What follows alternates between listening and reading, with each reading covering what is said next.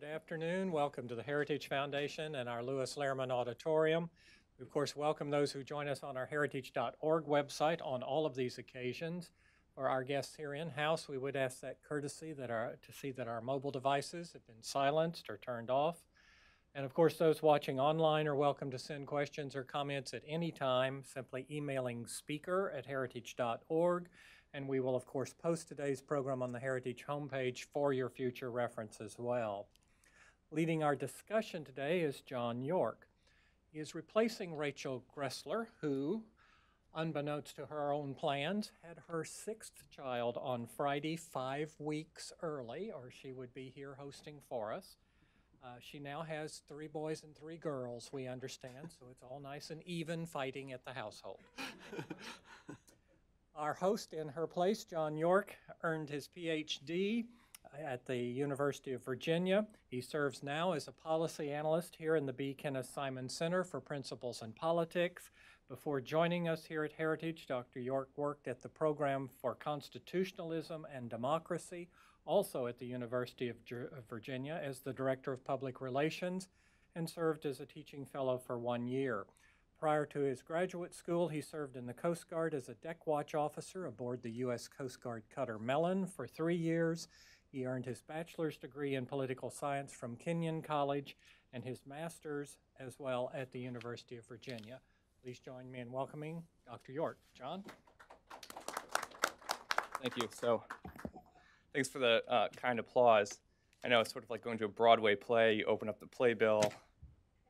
It's not her, but it's me. I'll do my very best. Okay.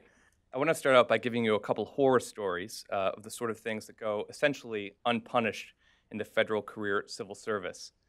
These are examples all from the EPA, though if you were to dig down into any bureau or agency, I suspect you'd find about the same thing. I'll start with a relatively tame example. A public affairs specialist, GS-12, from Atlanta. Now, GS-12, you can correct me if I'm wrong, but I think that's $65,000 to $80,000 roughly. Stole a video camera from work and attempted to pawn it. Now, she was in Atlanta. It's only fair. Atlanta, $65,000 isn't going to get you very far, so you're going to want to try to top up if you can. She attempted to sell that video camera, was arrested, convicted of a felony, and anyone care to guess what her punishment was from the EPA? 30-day suspension. Right back on the job after a month. Another EPA employee was arrested for felony marijuana possession after police discovered a growing operation at her residence. Now, this was before weed was legal in D.C., so she was placed on 7 months paid leave and retired in October 2014. Another EPA employee... Wait, did that second person get drug counseling? On their 7 months paid leave, maybe afterwards. You wouldn't want to have to do anything whilst on leave. Okay. It would seem unfair in a way. Another EPA employee was discovered to be a registered sex offender, something they didn't mention during their interview for the job. They were, however, discovered looking at child pornography on an EPA-issued computer. The employee was fired, but reinstated after appeal, which they agreed later to resign only after reaching a settlement with the agency for an undisclosed fee. Certainly, cabinet secretaries and federal managers should not be free to hire and fire employees without just cause or for political or personal reasons. After all, no one wants to go back to the spoils system. The problem, however, is that the additional protections and procedures meant to ensure a politically neutral expert civil service have made it nearly impossible to fire public sector employees for any reason at all. This was not the intent of the early 20th century reformers who replaced the old spoils system with the modern merit system, but it has been one outcome. The cost of an essentially tenured civil service is nearly incalculable. On one hand, there is the monetary expense, but the greater cost is a dysfunctional federal bureaucracy. When it can take years to fire a poor-performing employee and many months to hire a replacement, it's hard for federal managers to maintain a motivated and productive atmosphere at work. Here with us to discuss this, I'll admit, somewhat depressing subject are the following. First up, we'll have Bob Dietrich. Bob spent over 35 years dealing with human resources and resources management across agencies such as the U.S. Department of Labor, the Defense Contract Audit Agency, and the Interstate Commerce Commission. Bob also has a long history representing federal managers before arbitrators, the Merit Systems Protection Board, the Federal Labor Relations Authority, and have I missed anything? Any other venues? No. No. Okay. We have two Bobs. It's going to be confusing, even perhaps for them, but we'll muddle through somehow. Bob has shared his expertise through teaching, including his current post at Graduate School USA right here in DC. Next is our second Bob, Bob Gilson. Mr. Gilson began his federal career at the U.S. Civil Service Commission. He has since held multiple positions in labor and employee relations, as well as managerial and agency advocacy within the Office of Personnel Management, Navy, Army, Treasury, and the National Transportation Safety Board. Bob has also served as the chief negotiator on many labor agreements and has represented U.S. agencies before the FLRA, the FSIP, the MSPB, and the EEOC. Now, just through that list, that gives you a taste of all the venues that employees have to appeal any sort of adverse action. That's something we'll touch on. Mr. Gilson has also taught hundreds of courses on manager-employee relations and federal negotiations. He's also authored or co-authored 9 books aimed at federal managers, and he writes about labor and employee relations issues for fedsmith.com, which is a great resource if you haven't looked at that, fedsmith.com. Although Bob retired from federal service in 2001, he continues to represent agencies and train federal managers now. And Bill Valdez is our last guest there at the end, but certainly not least. Bill also has decades of federal government experience, but instead of assisting and representing federal managers, Bill was a manager himself. Most of Bill's federal career was at the Department of Energy, where he held director-level positions across multiple offices, including science, technology, and energy efficiency.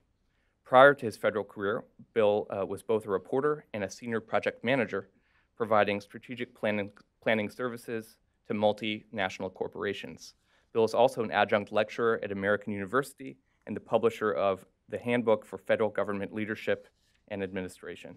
Please join me in welcoming our 3 panelists. Now, you might not believe it from the looks of them, but we have 100 years of combined experience on this panel. That's seriously depressing. 103 if you include me, but okay. Stop laughing over there. Okay, so I'm going to start out with a few questions before we open it up to the floor. Bill, this is a question for you, and of course we discussed outside, but just jump in if the rest of you have anything to add. What is it's probably, how many people have public sector work experience? It might not be a surprise to you for those of you who haven't worked in the public sector. It's shocking, I think, the number of steps it takes from identifying a bad apple to actually getting them out of the door. Could you give us a quick rundown of what that process looks like? Yeah, well, thank you for that, John. You didn't mention that I'm also the president of the Senior Executives Association. Oh, I did not mention that. I'm going to put that on Rachel. Yeah. She's not here to defend herself, so I'm going to. And we represent the interests of all the career senior executives in the federal government. And as a career senior executive, and I recognize a few of you out there who were former senior executives, this is the question that you hate to have asked of you. You know, what does it take to remove an employee from service? It really depends, on, your agency's culture and also the kind of advice that you get from the portions of the agency that are supposed to help you during this process. Technically, it all starts with Title V of the Civil Service Reform Act, which has 2 provisions, Chapter 43 and Chapter 75, that enable you to go through procedures to remove employees, whether for misconduct or for poor performance. The avenues that you would use to do that depend on, like I said, your agency's practice. Like, for example, some agencies believe that Chapter 73 do not allow you to remove employees for misconduct, for poor performance, and that's absolutely incorrect. you're able to use that under certain circumstances, and it's advantageous to be able to do that. In either case, you have to give a notice of proposed action 30 days, in advance, and provide the employee a reasonable amount of time to respond, unless the misconduct is so egregious that you can get the performer out. And you had a couple of horror stories there. I was successful in removing one employee under Title 73, Chapter 73, within 30 days. It was so egregious. But then I had another employee who I started action on this employee in 2008. And I just learned that this employee had finally been removed from civil service this past year. So 10 years. And it took multiple managers to finally complete it. And the reason for that is because you may find this shocking, but I don't think I've ever come across an employee who thought that the action for removal was justified, Yeah. and didn't fight it with every tool available at their disposal. And those tools include union grievances, EEOC complaints, IG complaints, whistleblowers allegations, the Chapter 43 processes, which include, the appeals to the Merit Systems Protection Board, and even court actions. So the avenues available to employees to delay or deter an adverse action are numerous. Merit Systems Protection Board actually has a chart that shows, and I wish I'd brought it because it would have shocked you, all the various avenues of appeal that are available to poor performers. Now, having said all that, I would just note that I think the vast majority of federal employees are anxious to do their job, want to do their job, and we're really talking about a small subset. But it's that same thing as the, one rotten apple, spoils the whole bin. And that's what happens. It's exactly what John said, that you have a system that was designed to provide employee protections and due diligence and, due process, but it's been turned into a system by some very small number of employees who are, using the system to their own advantage and not in the public interest. Just a comment. A lot of folks don't know that there are only 3 reasons you can fire a federal employee. And by the way, you can't fire a federal employee for shooting their supervisor. Can't fire them from stealing something. Cannot be done. The 3 reasons are, and I'm serious, the 3 reasons are, in 1978, the Congress passed a law called the Civil Service Reform Act, which allowed you to fire a federal employee for failure to perform a critical element of their job at an acceptable level. That's the performance rule. In 1942, the Congress passed a law that you could fire a federal employee for treason. And by the way, that's the only thing for which they lose their retirement. In 1912 and ever since, with the Lloyd LaFollette Act, the Congress said you can only fire a federal employee for such cause as promotes the efficiency of the service. Now, and that is the law of the land today for federal employees. So what constitutes for such cause as promotes the efficiency of the service? I'm sure all of you have a very crystal clear idea of what that might be, unless I'm mistaken. No interpretation, easy to do, yes? I think John used the term just cause. Just cause only applies in the federal service to disciplinary actions below a suspension or below that are taken to arbitration. Everything else promotes the efficiency of the service. So a manager like Bill, he has to prove that whatever that employee did, promote the removal for that or discipline for that, promotes the efficiency of the service. And so that complicates the process. He also has to follow what the Merit Systems Protection Board, an administrative body, has determined to be what they call the Douglas factors. 10 factors that every manager must consider when deciding whether or not to remove a federal employee. And you can lose a case if you have not done what they call a Douglas analysis. There's also books written on filing charges against how to compose a charge against a federal employee that you're going to suspend or remove. It's a very complicated business. The process is not only set out by law, but interpreted by people like the Office of Personnel Management, the Merit Systems Protection Board, arbitrators, the Equal Employment Opportunity Commission, and you'll like this. There is no requirement that they be consistent. And so there is case law out there, tons of it, in which EEOC has a standard that it applies, MSPB has a standard it applies, arbitrators have another standard that they apply. And that gets you started on the complexity of the process. My daughter, who's an executive with a credit union, she's a private sector person. Whenever we get into a conversation about what I do, she said, have they made it any easier to get rid of problem people? Because when she went to the private sector, she found out that basically what they do is they pay them a few $1,000s and they go away. And so at worst. And I'd kind of like to do the same thing. John? I'd like to pick up on one thing Bill said. In my total career, I think the overwhelming vast majority of the civil servants that I met were very excellent employees. It's what I used to call my 95-5 rule. 95% of my problems came from 5% of my population.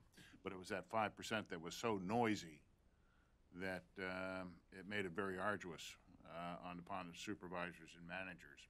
A statistic that sticks out in my mind is the 2014 Merit Systems Protection Board annual report.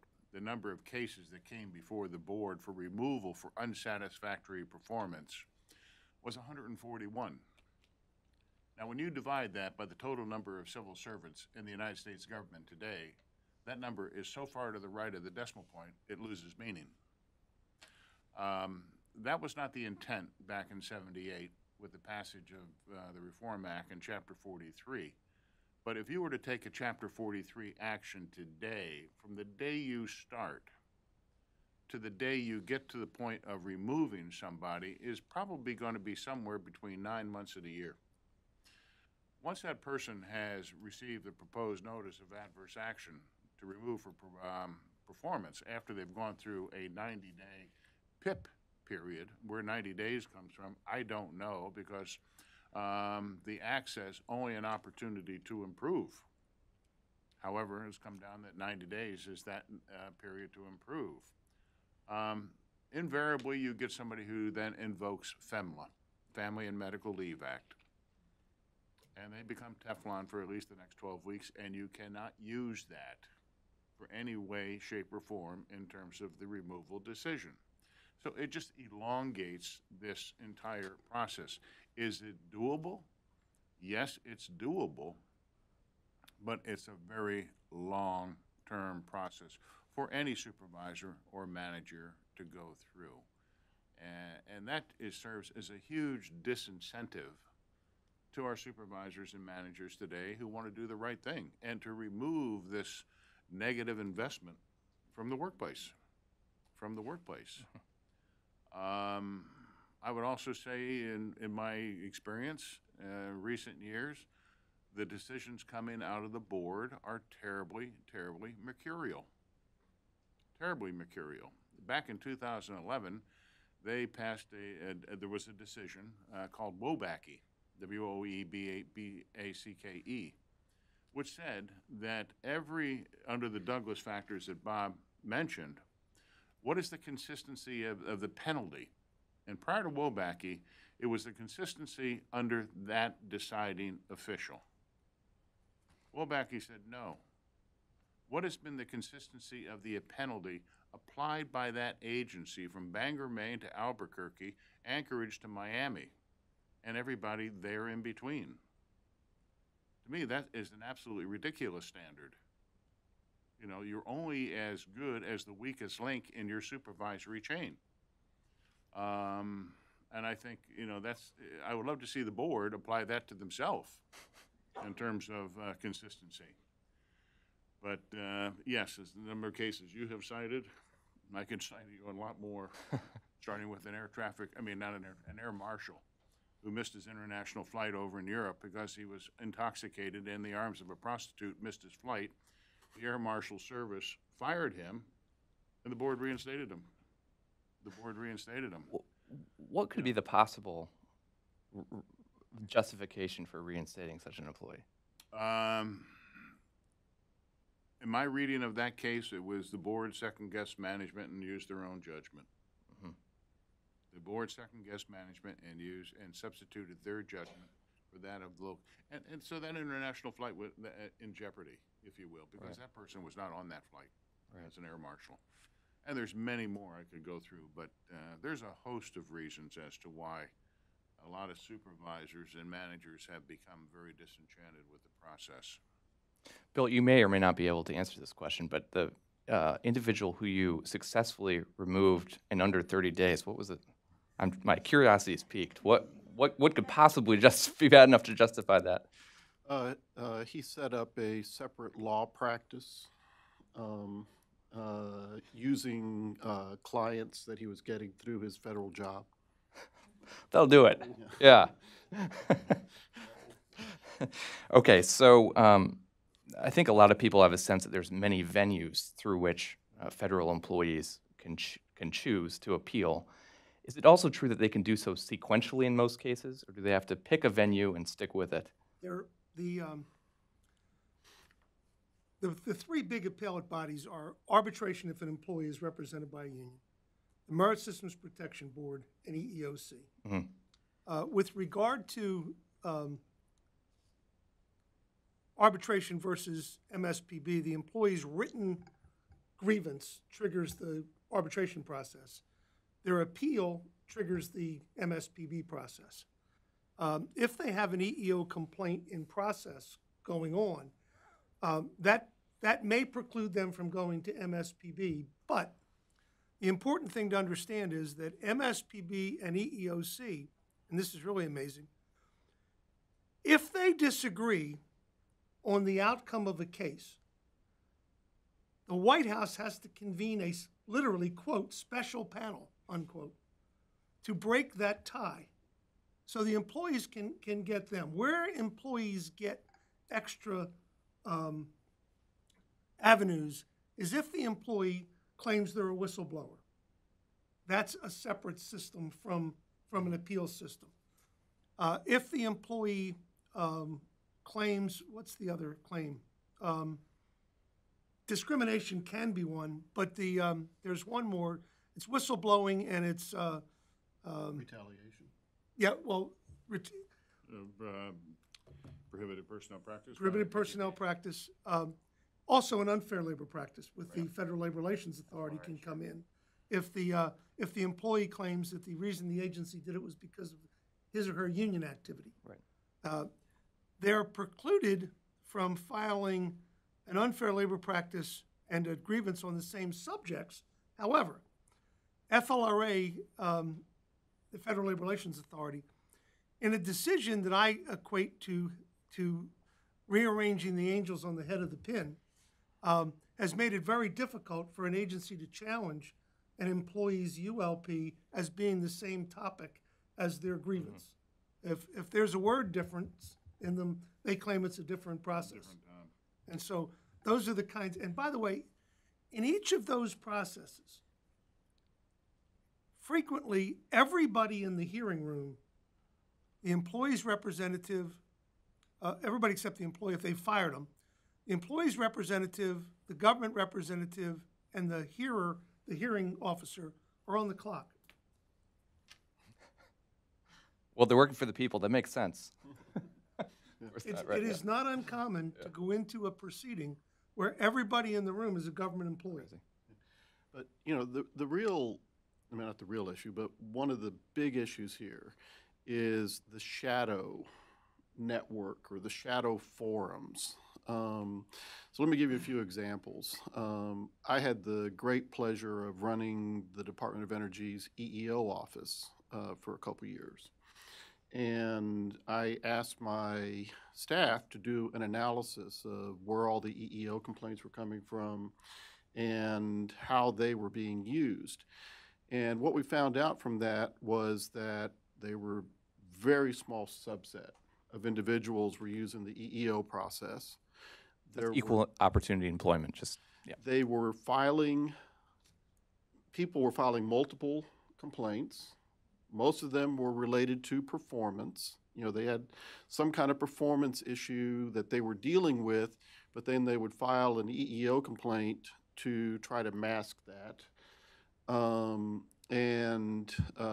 Then management was caught in the uncomfortable position of having to defend its manager, right? So they would do a quick settlement to get their manager out of the complaint process, and then the performance issue would go away as well because it became a radioactive, subject.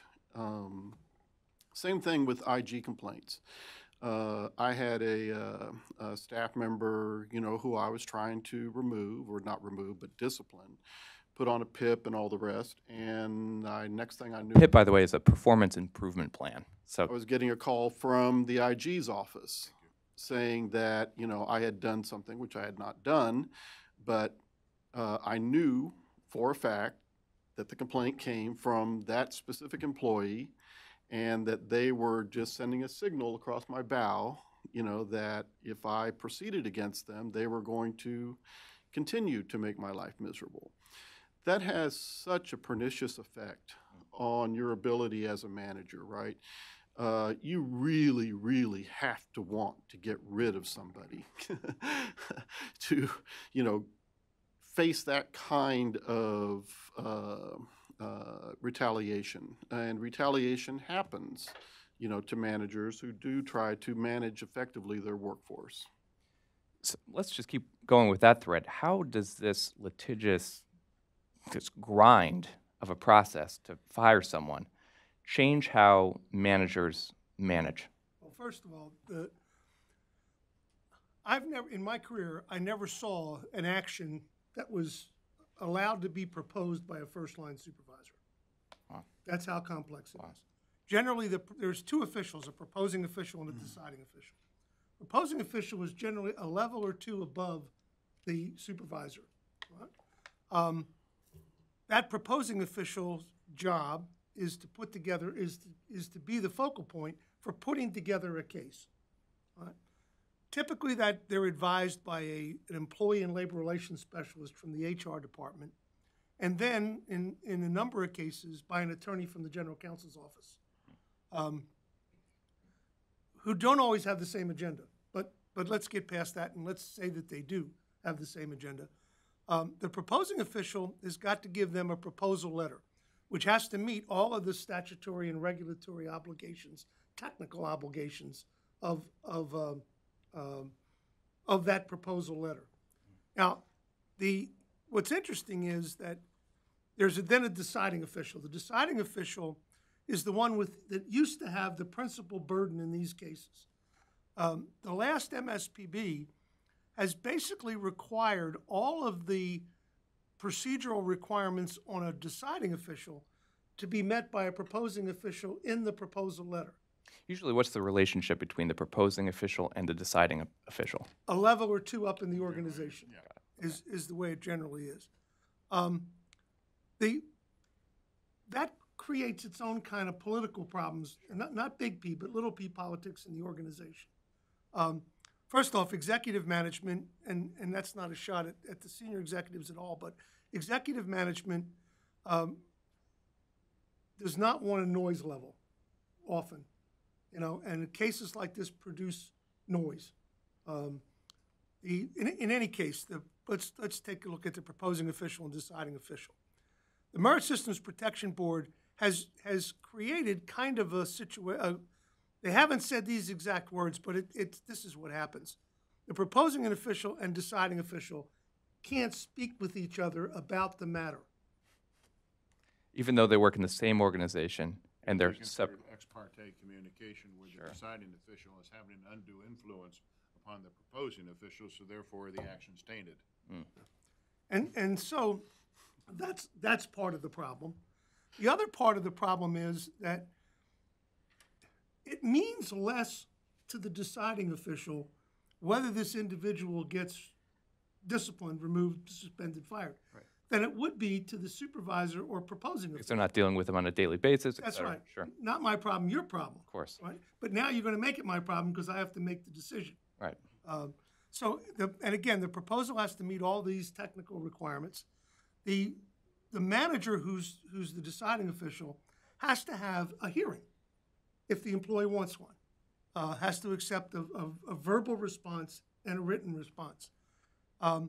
Most managers are not used to conducting those kind of meetings, and so usually the HR folks and or the attorneys have to prep them for all of that, to be careful what they say. Sure.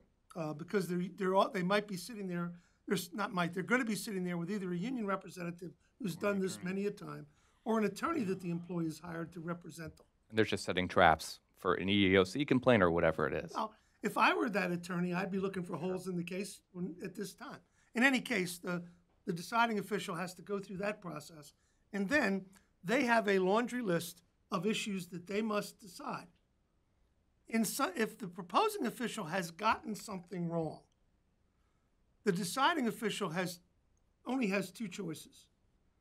They can attempt to correct the record, and you'll see that that's a problem in a minute. But the other thing they can do is send the case back to the proposing official and say, I need to have this done right. That, of course, has time implications in it. The second issue is that the Congress has said that an employee is entitled to a specific notice. That has been interpreted by the MSPB and others to be every single thing that this could possibly mean has got to be in the letter. So you don't have to be logical. You don't have to be even smart. What you have to do is the notice you give that employee must include every possible interpretation of what he did, or else you're subject to perhaps being reversed before the board. And so the charge is an issue. The next issue is as we talked about, Douglas, and I don't want to get into a long thing, but this has to do with things like what's the level of the employee. You have to consider what the level of the employee, what the offense was, who did it affect. A variety of those factors come into play. Was the employee discriminated against if they make that allegation? Is the charge correct? Is the efficiency of the service promoted? And to just give you a little side story that you might appreciate, we don't use three charges in the federal sector. We don't use theft, we don't use assault, and we don't use insubordination. We do not use those as charges. Because in each of those charges, you have to prove intent. And so what we charge people with is, for theft, instead of theft, we charge them for unauthorized possession of government property or unauthorized removal of government property. For insubordination, we charge them with failure to follow an instruction. And for assault, we charge them with striking a coworker.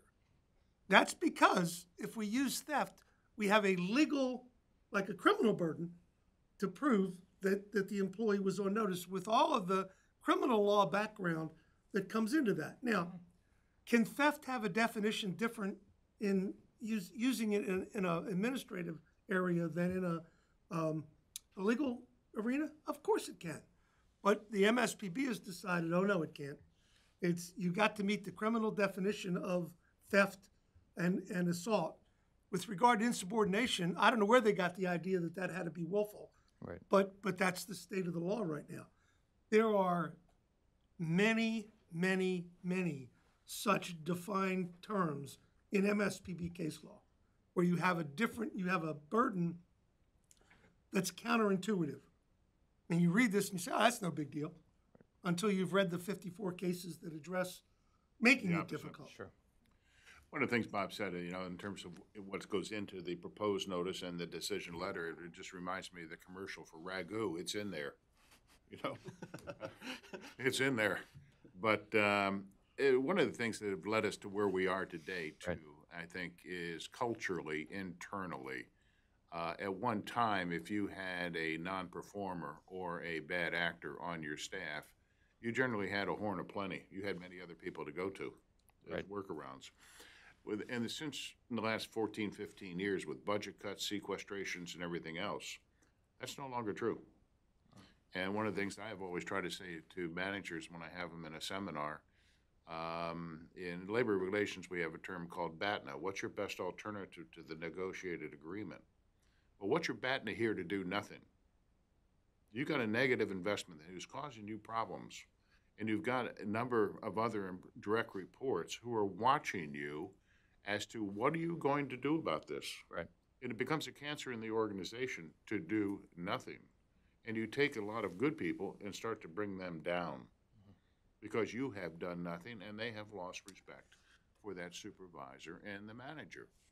So it behooves you, even though it's arduous, to get going and to get, and to do it. So, You know you're in trouble, by the way, when the employees put a sign up that says, "He's not heavy, he's my colleague." Yeah. So one reason maybe to run a leaner civil service is just what you say. It creates an incentive to actually deal with issues when they arise as opposed to rerouting work towards less problematic employees. No. No. No. One of the things that we're dealing with in the federal government right now is actually real questions about the composition of the workforce. It has nothing to do with, removing bad actors or anything like that.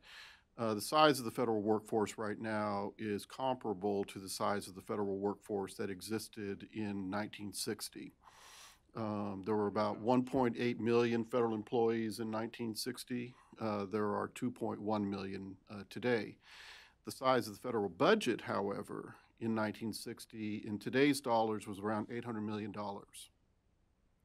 You know what the size of the federal budget is right now, right? $4 trillion or whatever. Actually, it's probably bigger than that, given what Congress just recently did. So you have a comparable workforce managing a much bigger federal government. But what hasn't happened is that there hasn't been a change in the composition of the workforce or the ability of managers to be able to bring in the people that they need on an effective and efficient, basis. So that, in 1960, the composition of the workforce the federal workforce was largely clerical and blue collar, right? The composition of the workforce today needs to be highly technical. You need your cyber experts, your S&T experts, your policy experts, but we still have a hiring system that gives us clerks and blue collar workers. And who is defending that system are, frankly, the unions who are vested in retaining that existing workforce because that's who their dues members are. Okay? So, no, don't go into the argument, the trap of saying we need to reduce the size of the workforce. We need to change the composition of the workforce and be able to do that. That's a good distinction. Before we turn over to hiring, we're sort of segueing that now. I wanted to give Mr. Dietrich a chance to talk about suitability removals, talking about some specific solutions to the difficulty of removing federal employees now, either of the Bobs on suitability removals and whether or not that can be changed or amended.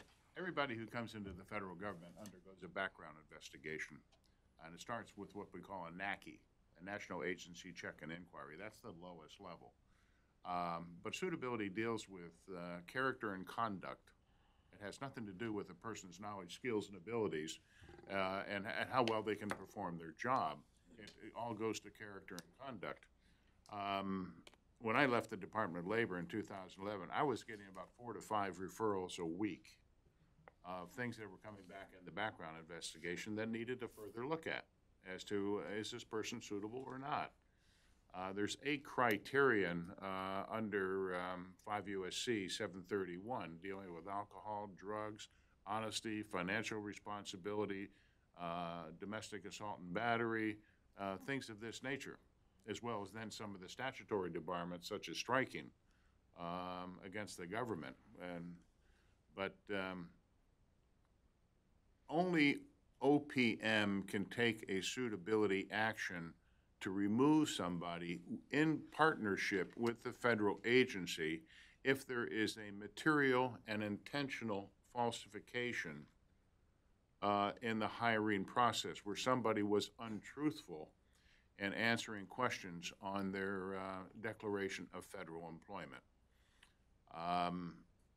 Give me an example. There's a Denise Doerr, D-O-E-R-R, versus OPM and OSHA. OSHA hired her to be an industrial health specialist, a position in the public trust. And she had been previously arrested for growing marijuana with the intent to sell. The long story behind it, but when the report came back that on the declaration of employment, have you ever been arrested or found guilty any time in the last 10 years, she answered no, which is a clear-cut intentional falsification. Would the hiring manager have made the same decision had they known this up front in a position of public trust? It went before the board, where they fired her on the intentional falsification and also her dishonest conduct where she had been convicted, which was antithetical to the mission of OSHA as a health specialist, health and safety specialist. The board reinstated her and found that her lack of candor or falsification was not serious. But they did sustain the charge on her dishonest criminal conduct, but still reinstated her. Then Chairman Neil McPhee wrote a rather stinging minority report in that, and why labor did not take that to the court, I don't know. But there, again, going back to the board, I would set up an internal process very similar to what's in the DOD, where you have someone who's being removed because of cannot hold a security clearance or has revoked a security clearance, to give them their due process through the central adjudication facility over there and not have these cases go to MSPB. And again, there are a number of, Peter Broida, who writes the Broida's Guide to Federal Civil Service Law and Employee Relations.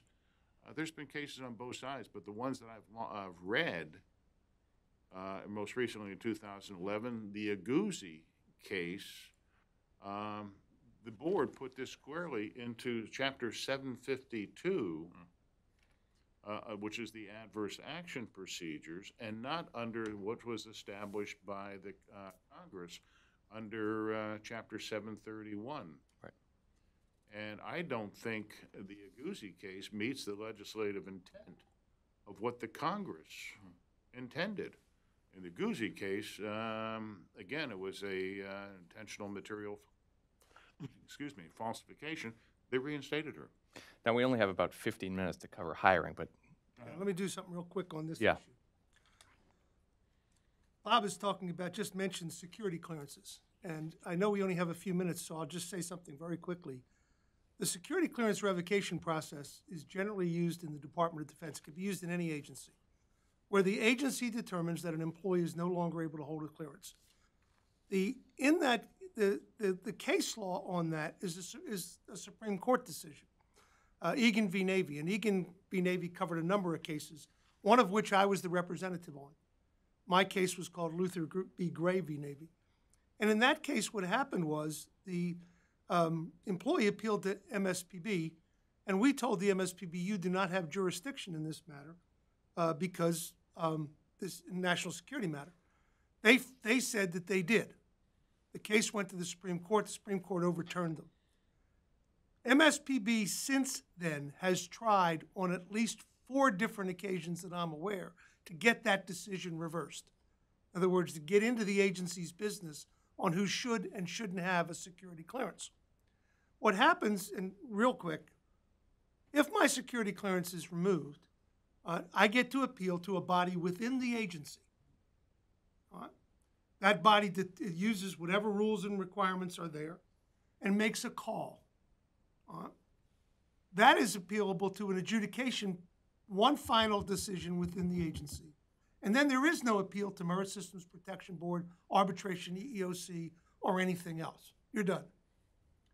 I don't believe the government could be better served than to have that exact same kind of a system apply to the removal of federal civil servants. In other words, take away from the people with no expertise in the work the second guessing of management. In other words, the Department of Defense is the best judgment of who should work in the Department of Defense. MSPB often applies the same criteria to people who are in a 400-person agency, like the last one I worked for, NTSB, to a 1,000,000-person agency like DOD. And blue collar to white collar, they don't make a distinction. And so I think the agency is the best one. I also think we have to trust somebody. And the appeals process is a process of higher level people second guessing lower level people all the way along the line. If I'm a deciding official, I've made a decision for an agency. It goes to a hearing officer at MSPB who makes a decision that can be contrary to second guesses mine. And then it goes to the full board who may make a decision that second guesses mine. That goes into the Federal Circuit, who may make a decision that is contrary to mine, who goes to the Supreme Court. And so the question comes that I've never understood, it's a job. When I was with the Defense Contract Audit Agency, you could not work for us unless you had maintained eligibility for security clearance, period. And several people during my tenure there, we had to remove just for that very reason. Two of them did try to appeal to the Merit Systems Protection Board, and I thought in both cases, I was the first one called to testify. The judge was going to give a bench decision because under Egan versus Navy, that person had no standing before the board, but unfortunately was being misrepresented by the AFGE. But still, we have a lot of positions outside of defense. We have a lot of positions in civilian world that are sensitive position, non-critical sensitive. Everybody who worked for me in HR was in a sensitive position. We have access to everyone's background and privileged information, and you've got to keep that very close hold. So, you know, I agree with Bob, and I have talked about this on a number of occasions. I would set up an internal process to meet due process, very similar to the central adjudication process over in the Pentagon, in the Defense Department, for cases just like this. No, I'm saying for all cases. Well, I don't care what the employee does. The department should be the last review that employee gets. In other words, we have to have somebody make a decision. Right. That decision shouldn't be 5 levels above and outside the agency. So with our last 10 minutes, I'm going to ask one question on hiring, and I'll free-for-all fashion. So it's a large percentage of the federal workforce retiring or set to retire. About a third, I think, will be eligible within this. Spiked up last month. Right, yes. And we're having a difficult time attracting millennials to government work, as you may know. What needs to change?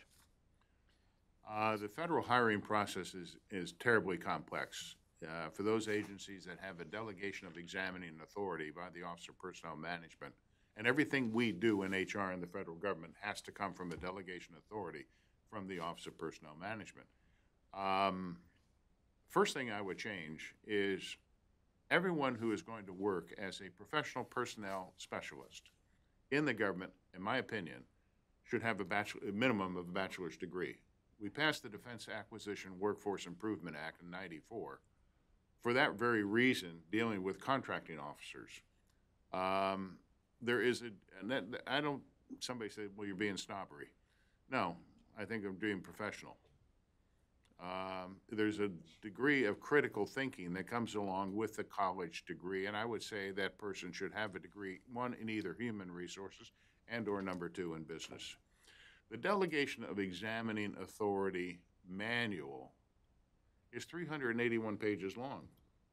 We spend more time in the hiring process trying to justify that we have not violated the merit principles as opposed to finding the best qualified person. The Veterans Guide to Adjudicating Veterans Preference is over 100 pages long. And a person who's handling staffing needs to know this cold. And again, we have too many people, in my opinion, that are in these positions who don't have that academic background.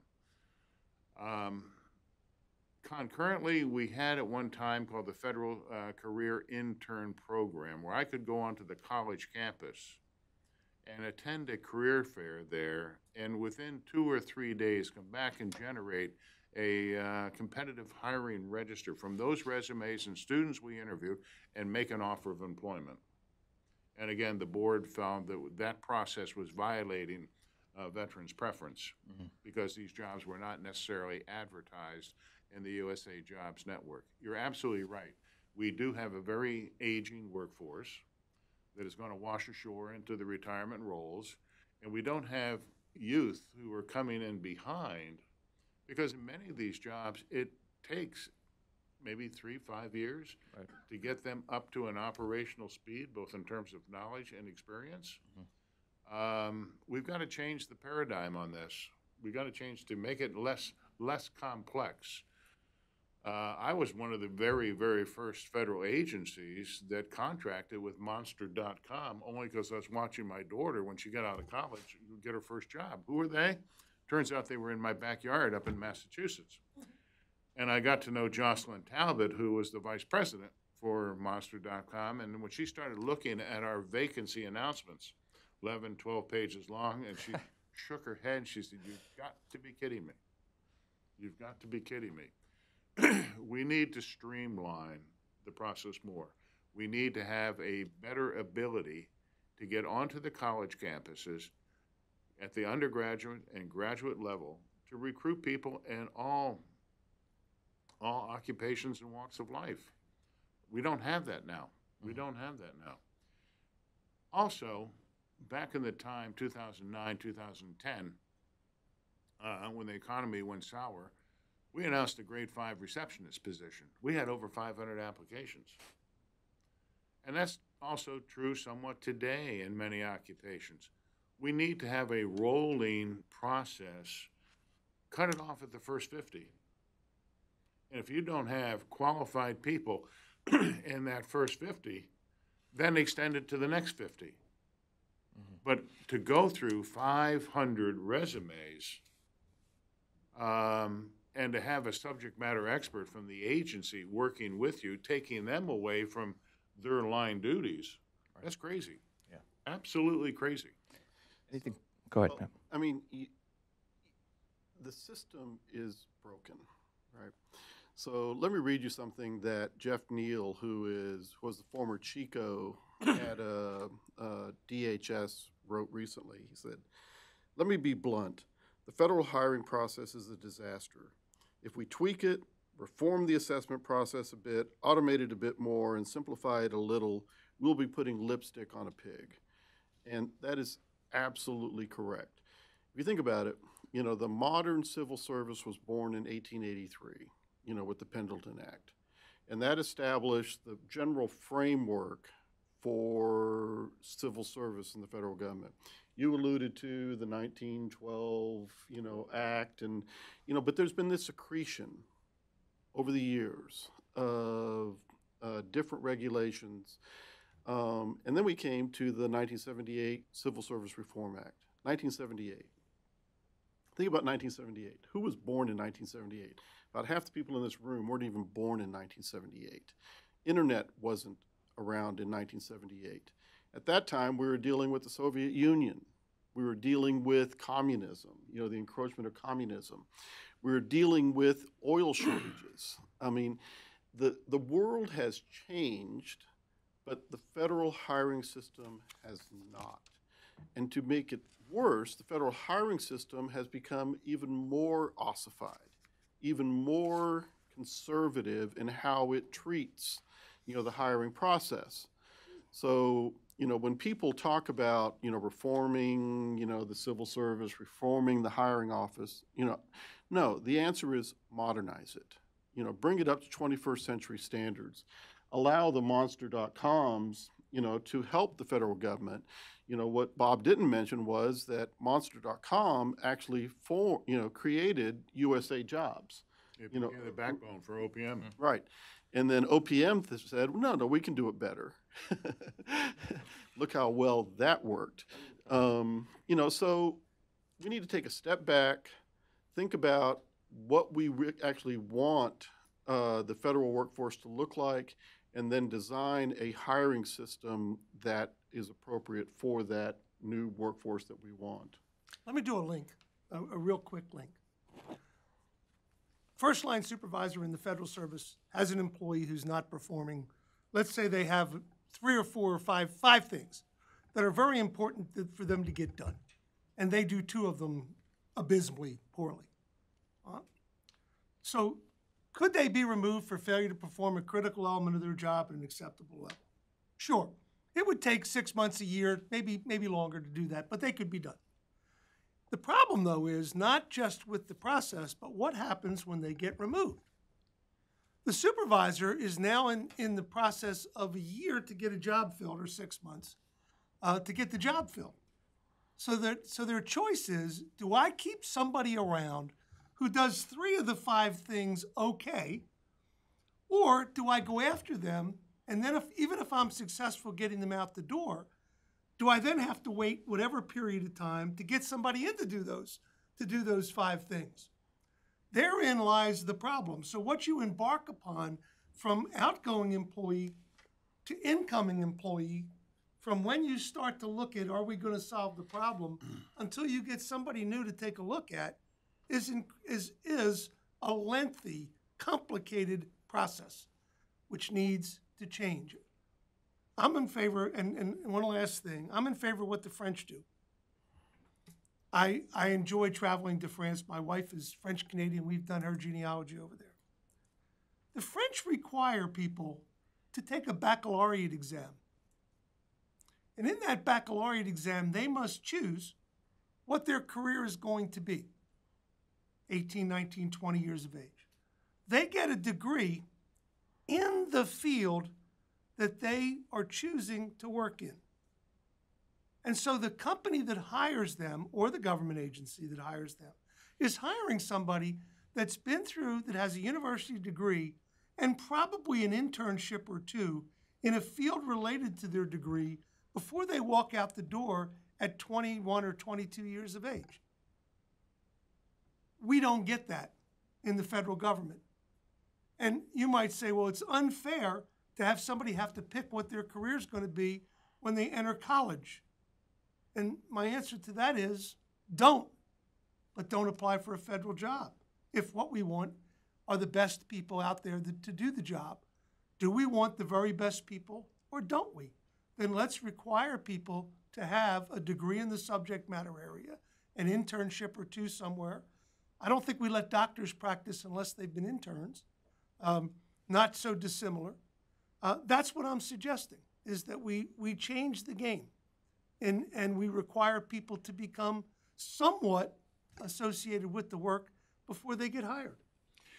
There's also one thing called the Dual Compensation Act, that you cannot double encumber a position.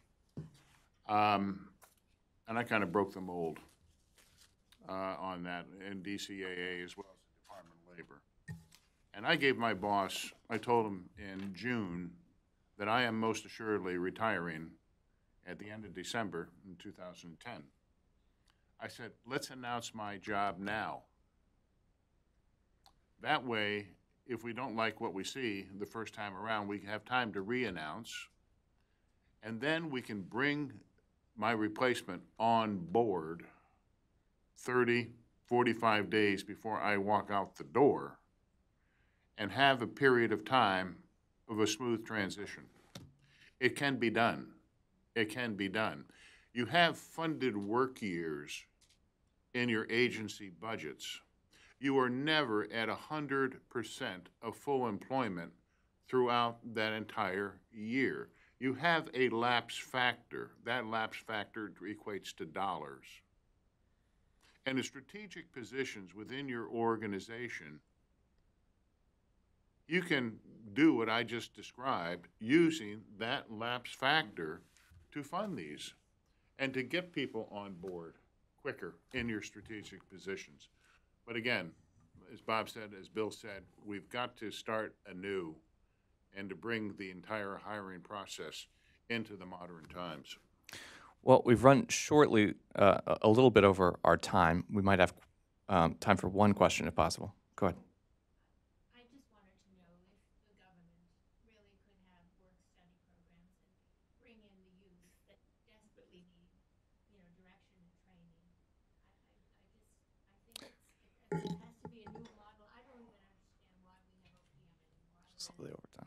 Short for retirement. We do have a program like that. We did have a program like that. It got taken away under the last administration, but it's called the Student Career Education Program, where you could bring somebody in during their college year and to work in whatever they're chosen.